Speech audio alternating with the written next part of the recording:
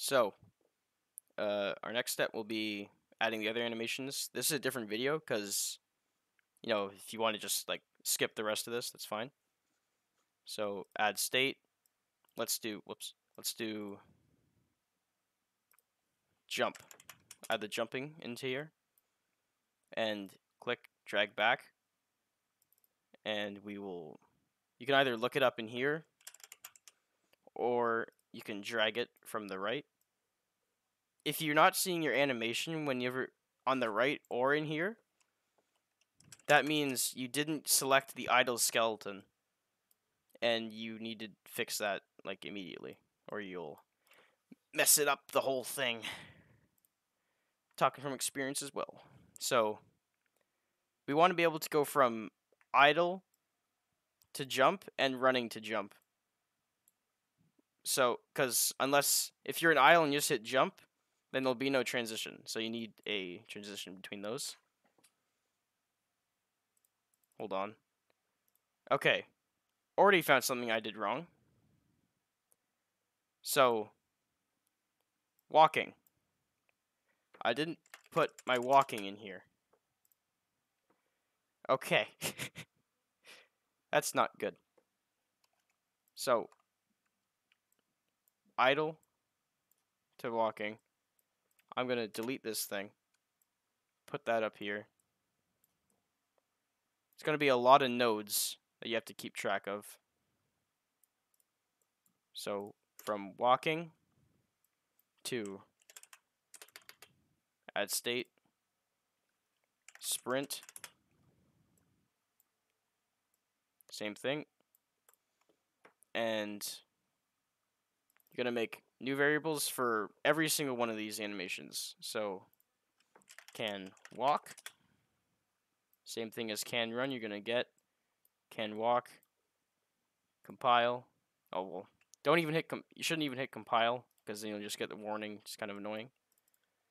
Same thing here, you're going to get the can walk. You can also look it up. Get can walk. And not Boolean. So you're going to connect those back here.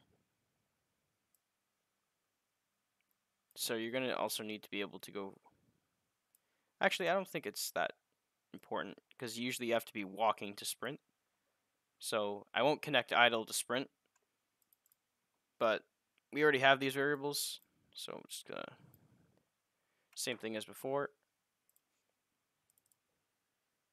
Can run. There you go. Whoops.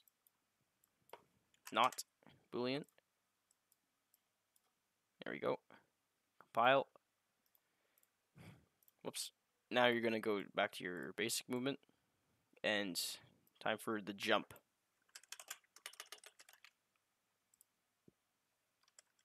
So you're gonna want to go into the jump from any stage.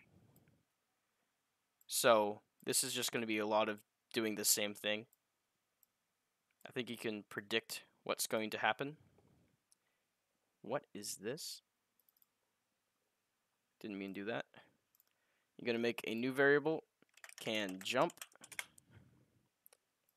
and you're going to get it. Connect this.